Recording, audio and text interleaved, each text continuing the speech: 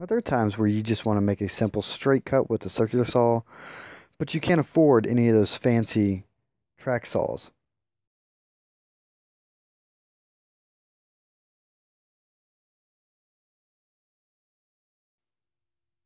Do you ever get tired of having to measure your saw just to see how far you need to be from the line with your straight edge, only to find that you measure it once, then you measure it again, and you measure it a third time, and it keeps moving on you?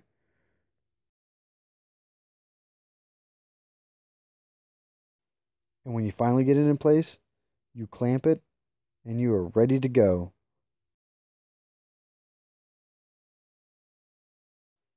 And then you start cutting and noticing something halfway through. Something seems a little off. You take it to only find out you missed your line. Doesn't that frustrate you? Hi guys, how y'all doing? It's Julian with 5x30.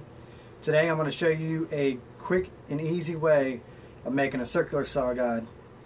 It's very accurate, it's very cheap. You can pick up the most stuff you need right at the home store. So stick around, let's get to it. Alright y'all, all you're going to need is a circular saw, a tape measure, a pencil, a straight edge, some wood glue, some screws, a drill, some clamps, and some board. Either MDF or plywood would do. You do need something that has a factory edge, because it's going to be the straightest edge that you're going to get, and that's going to be your true edge. This I have is a 1/2 inch piece of MDF, and this is 1/8 piece MDF. Both these I got for free, so that's why I'm using it. Okay, let me show you how to do it. So first off, I'm just measuring halfway through because I'm going to make 2 out of this. I would go with 4 inches for simple fact is you want to make sure you have clearance for any kind of clamps for when you're clamping down. Now, as soon as you get done cutting it, make sure you mark with X's the side that you cut. That way you can discern between the factory side and the cut side.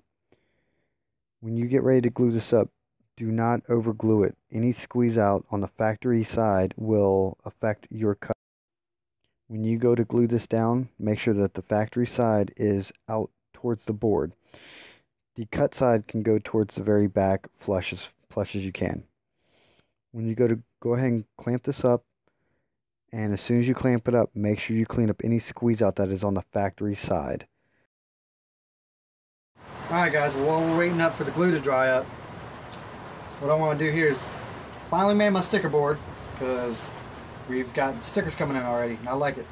I should have mine hopefully up this coming Friday. It is Wednesday. Hopefully I should have them ordered Friday. So it's going to take about a week after that, and then I can get them in. So then I'll be sending them out. So I've got about 4 of them that just came in this week. And I just want to say thank you to a couple of them as I put them up on the board. We have Ben from Black Mountain Woodworking. Awesome guy. He does a lot of great pallet work. You should definitely check him out on Instagram. It's Black Mountain Woodworking. I'll put the link in there. You got a YouTuber and also an Instagrammer, Mike. He does a lot of great things. I'm actually going to be looking more towards his stuff coming up soon. He's going to be doing a lot of stuff dealing with shop organization and building some organizing things for the shop. And you can't really tell in the shop. Small organization space is what I need.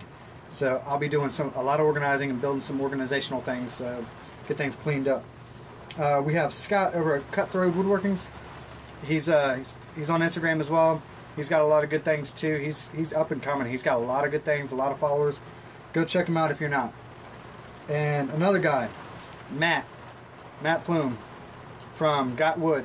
This guy's helped me out with a lot of things. You should check him out. He's got some awesome stuff. He's got some killer wood burning stuff. He's got an Etsy shop. You should definitely go check him out. If you have any questions on stuff, he's always willing to help out. So check him out. I'll be posting theirs up on the page here, so you'll see them. And let's get to putting them on the sticker board.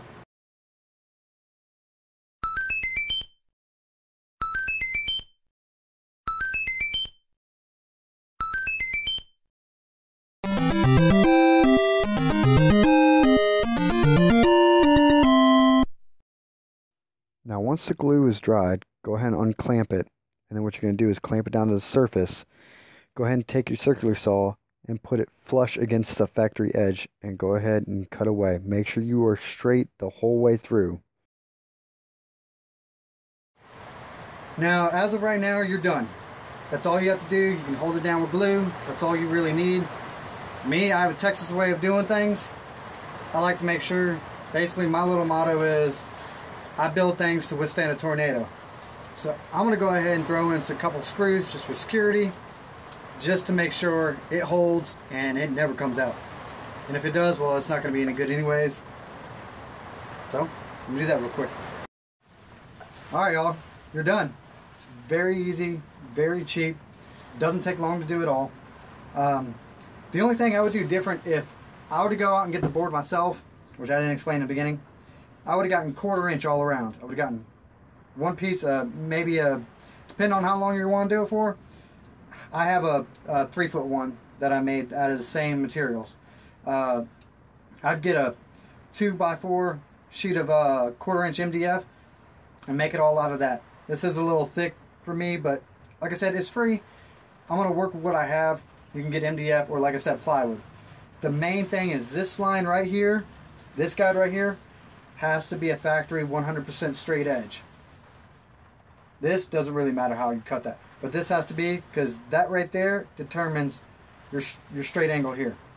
But now all you have to do is to line up your cut, mark it on one side, line it up here and here, boom, clamp down, saw away. Quick and easy.